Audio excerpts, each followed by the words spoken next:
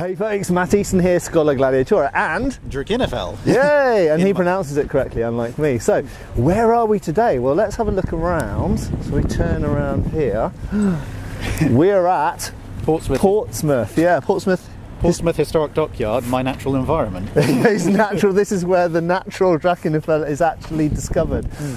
So what's so special about this place? So, well, it's been the home of the Royal Navy, the home away from home, for a very long time. I mean, Henry VIII's dry dock is here. It's the first properly working dry dock in Europe, possibly the world, at least for this iteration of dry docks, which of course, as everyone will know, is a very important thing to me. Yeah, it's seen all sorts of things. The Mary Rose sailed from here on her last voyage. Well, she's still here now. And sunk here. Yeah, sunk in the Solent. It's seen so many battles, and it's obviously there's been other South Coast ports, but this one has been consistently used all through the years. Yeah.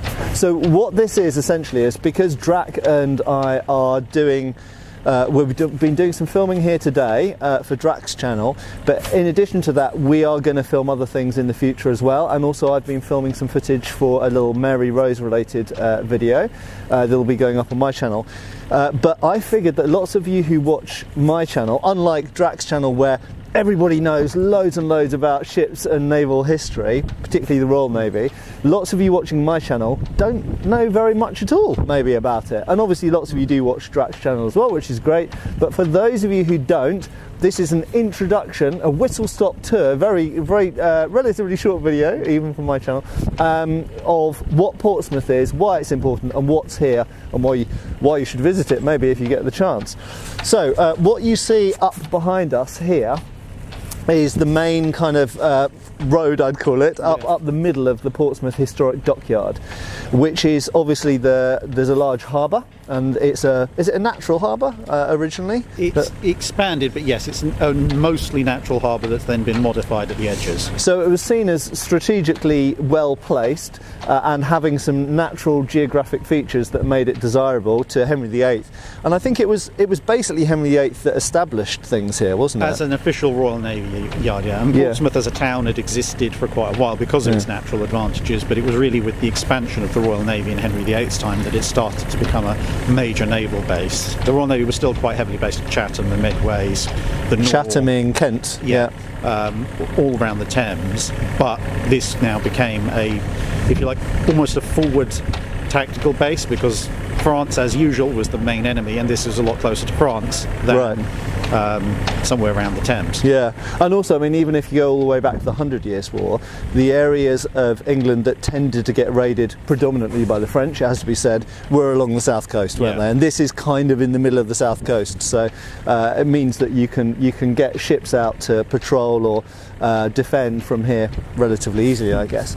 So what we're going to do is we're going to look at some of the main attractions of Portsmouth, but also explain to you in a nutshell, in a concise way, why those things are impressive and important. So here we are in front of HMS Warrior. HMS Warrior. So this is dating to 1860, or is it 50? Yeah, 60.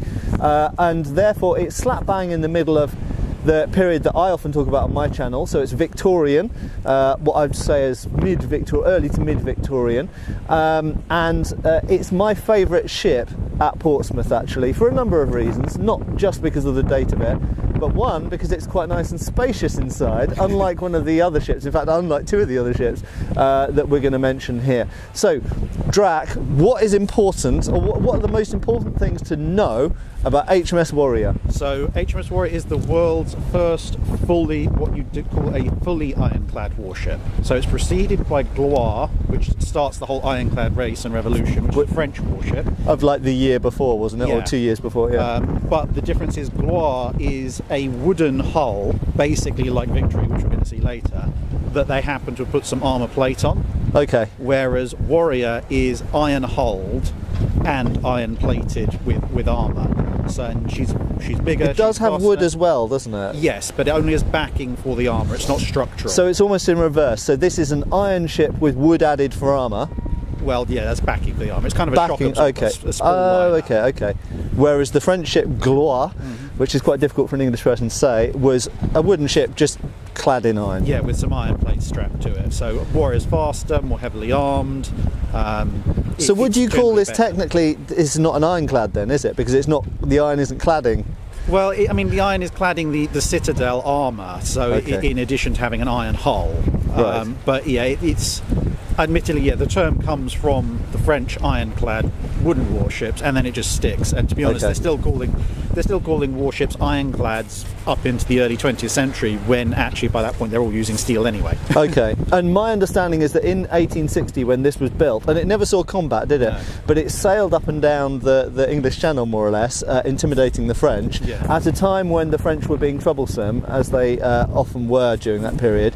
And there was a genuine, real fear that the French might try and invade or try and attack Britain again. Yeah, so in the sort of 1840s, 50s and 60s, France was trying to make a bit of a comeback as a world power, and obviously Britain was the preeminent world power, so they had to challenge Britain.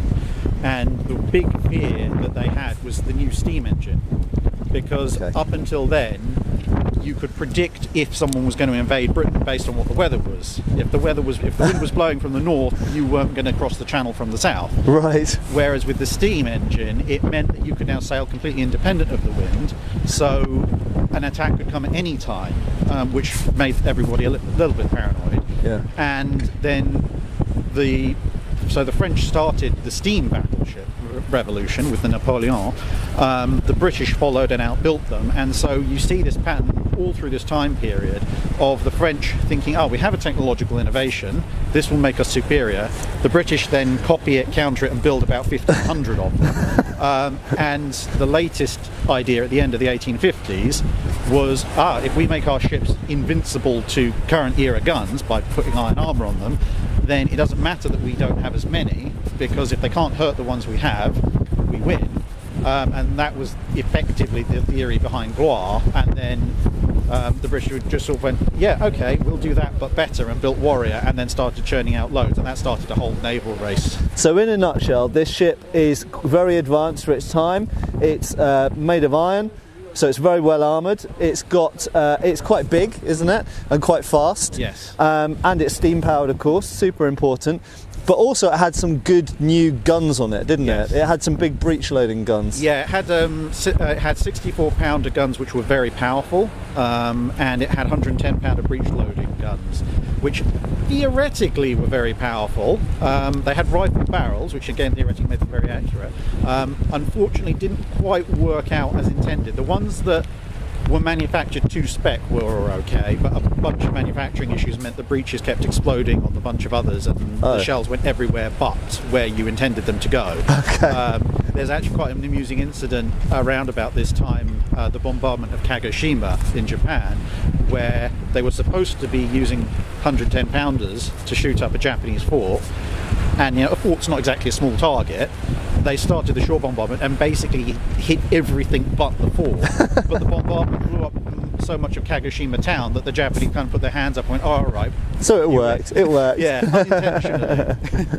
Great. Okay, so what we're going to do now is, this is a whistle stop tour. We're going to move on to the next very important and very famous ship at Portsmouth Historic Dockyard. We thought we'd just quickly stop and just say this is one of the boat houses behind where they do lots of restoration and recreation, I suspect, of historic vessels. Lots of small craft in there, so definitely worth a walk round if you fancy learning more about small launches, ships, boats, etc.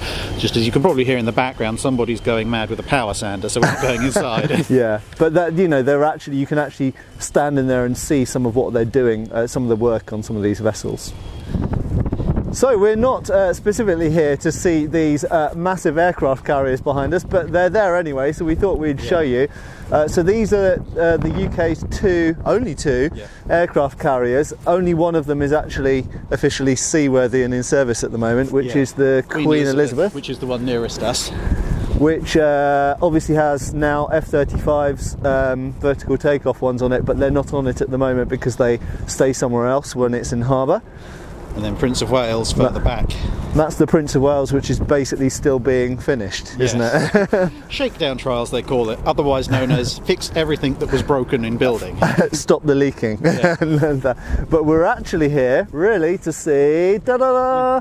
So you'll notice, first thing you'll notice is, where are the masts? Where are the masts? So what is this, first of all? This is HMS Victory. This is Nelson's flagship at Trafalgar. And yeah, it's pretty much one of the most important warships in the Royal Navy and probably in the world, and it's also the oldest commissioned warship. Yeah, it's still officially a commission, and it has a captain and a Yeah, the USS Constitution is the oldest floating wooden warship in the world. Okay. But Victory beats her out in service by about 50 years. So you can't see on camera, if you don't know, this is in dry dock. So it's sitting in a dry dock, essentially, so suspended. And for those of you who don't know, the Battle of Trafalgar was a very important sea battle in 1805 between the British Royal Navy and a combined navy of the French and Spanish fleets. About half the ships were Spanish and half were French, weren't they, I think? Yeah, it was kind of in terms of the hulls, the balance was a bit towards the French. Okay. In terms of overall firepower, it was much closer to an even split because all the French ships were third rates. The Spanish brought all the first rates that were present in the Franco-Spanish fleet, including the biggest warship in the world at the time, which also had possibly the longest name. Yeah. Nuestra Señora de la Santísima Trinidad. Trinidad, yeah. I just called it the Trinidad. Yeah. And that had four levels, didn't it? Yeah. The Santissima Trinidad actually started out very much like Victory with 3 gun decks, and then you can see over there's a few guns pointing out from the upper deck where there's just some gunwales, and some absolute genius in the Spanish Navy decided, well, we've got this nice big impressive ship, what if we enclose the upper deck and make a 4th gun deck, and then the upper deck is another deck higher, which, it gave it 144 guns, it made it the most heavily armed warship in the world, it made it the largest warship in the world, it also gave it the handling capabilities of a barn, and the Spanish actually ended up nicknaming it El Ponderoso, which doesn't really need that much translation. So yeah, at the moment, as we noted, it only has 2 of its masts and not much of those either, only of the lower half, and none of the yard arms, and much of the rigging is gone. And so those masts aren't original. In fact, most of the ship isn't original, is it? No, I mean the masts are metal tubes now. A lot of the internal structure probably is mostly original, at least as what counts for original, considering the ship was rebuilt several times in her active service career. The outer planking, though, has all been replaced. The decking's been replaced several times. I mean, she was in the water for more than half her life, up until the early part of the 20th century. So in some ways she is a little bit of a ship of Theseus, and she's going through yet another refit, which is why the mast's down at the moment. They're going to move on to replanking the exterior of the hull in the next couple of years, and then the mast will go back on. So it's continual refurbishment, and there are going to be new masts and new rigging and not sails, but rigging anyway, going up. But most importantly, this is Nelson's flagship, as fought and led the British fleet at Trafalgar. Incredibly important historically. Also, importantly, you can find out far more about it on Drachinifel's channel, and we've done a video earlier today where we're actually on board and inside the ship, so check that video out as well. Yeah. Battle of Trafalgar special coming up at some point soon. At some point this year at least. So Drac, what's this? This is a World War I monitor. No, it's not a battleship. No. It's much smaller than that. So it's relatively small, isn't it? Yeah. So tell us about it. It doesn't even technically have a name as you would think it normally a Royal Navy ship would have a name. This is actually HMS M33. Its sister ships of M31, M32, etc., etc. Now this has a single 6-inch gun forward, which looks quite large, but as you said, that's because it's a fairly small ship. Yeah. So this is part of a class of monitor, and the Royal Navy was building quite a lot of different monitors in World War I because they had issues with things like Gallipoli and also off the French and Belgian coast in World War I, and they had they had lots of battleships, obviously, but they needed those in the ground fleet to counter the German fleet.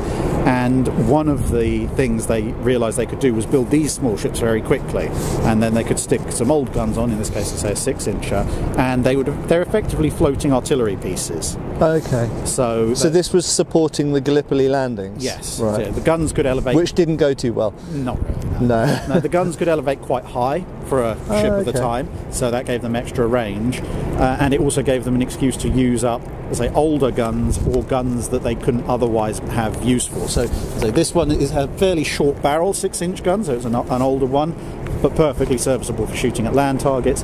And there were bigger ones with 9.2-inch guns, 14-inch guns, 15-inch guns, obviously a bit bigger. One of the things that distinguishes this smaller class of monitor from the bigger ones is that when you see the hull, it looks like a fairly standard ship's hull. So it doesn't have a tremendous amount of underwater protection. If it got torpedoed, it was in trouble. Okay. But at the same time, it was built in less than 2 months. So as long as everybody got off, no one was really going to cry many tears about it. It could easily replace it. Whereas some of the bigger ones, you'll see there in pictures, they have underwater anti-torpedo bulges that look incredibly bizarre. Oh, that's what those bulges are for? Yeah. They're basically big spaces full of void, either void or liquid, or a mixture of void and liquid, and the idea is basically to detonate the torpedo as far away from the actual hull as possible and absorb the incoming. I never knew what those were for. Yeah, one of them actually worked a little bit too well. It was actually a Norwegian coastal defence ship that was repurposed in World War One into the Royal Navy as a monitor. Became HMS Glatton. It then caught fire in harbour, and everyone was looking at it going, that's an awful lot of explosive in the magazine. We really do not want this to explode in the middle of the harbour. So we need to sink it to put the fire out. So they torpedoed it. Except that the anti-torpedo bulges worked perfectly and it didn't go anywhere. So they had to torpedo it again and again, and eventually somebody managed to land a torpedo hit in the hole the first torpedo had made, which eventually sent it to the bottom, probably about 10 minutes before it would have detonated with the force of about 100 tons of explosive. But anyway, a modest little ship that was thrown together fast and was at Gallipoli and has seen some real history, some horrible history as it turns out, but it's here in Portsmouth, and I really like the black and white colour scheme on it. It's like a zebra. Yeah. I love World War One camo. It's very, very cool. Right, on to the final ship. Or not quite ship, but you'll see. So to finish up, we don't have a ship as such. We've got a large building, because inside the building is about 40% of a ship. Yes, that's right. So the Mary Rose, which sunk in 1545. It was Henry VIII's flagship. It was, I found out from Drac today, it was his second biggest ship, not his biggest ship. And yeah, I mean, incredibly significant. It's a Tudor warship. We've only got one. We've only got one from the 16th century anyway, haven't we? I mean, I guess what's so important about the Mary Rose? She's basically right on the transition of warship type. So she is actually, and a lot of people think she sank on her maiden voyage. No, that's Vasa, the one in Sweden. Mary Rose was actually quite old when she sank, and as I say, she's a transitional warship. When she's built, she is a classic galleon. She's designed for boarding actions. Pretty much all the guns, she has a lot of guns, but pretty much all the guns she has are anti-personnel pieces. They're designed to take out the enemy crew, and then archers and arquebuses follow up, and then the infantry will follow up in hand-to-hand engagement. By the time that she sinks, she's actually been heavily refitted. She now has a lot of anti-ship heavy guns, which they added in guns at the lower level. The lower levels, and much larger weapons. So she actually carries more guns as well as heavier guns by the time that she sinks. And it's actually, in the end, it's that which dooms her, because she's still got the high fore and after castles of a galleon designed for hand-to-hand close-range fighting, but she now also has the heavy gun armament of an early ship that's looking primarily at cannon engagements. And it turns out that when she goes after the French, these gun ports are quite low in the water, and as she turns to present another broadside, because back in those days, even compared to Victory, she's got a very short length to beam ratio, so Mary Rose's way of doing gunnery wouldn't be like you would see with Nelson of broadsiding. She'd give a broadside and then turn to present the other broadside, and during that time, while she's doing basically a 360, the other broadside would have a chance to fire, to reload, and the 4.5 guns would fire as well. But as she conducts that turn, the wind makes her heel over. She's top heavy because she's still got these big castles, and she heels over far enough, the water goes in the gun ports, and once that starts, these ships don't have any internal bulkheads, massive amounts of flooding, and she's gone within minutes. Yeah, and of course, because at this time ships were very much prepared for boarding and close combat as well, she had hundreds of soldiers on board, didn't she? Most famously the longbowmen, the English longbowmen, but you know, there were and they had netting, didn't they? So there was netting over the tops of them that prevented basically them just floating off or falling off into the water and swimming away.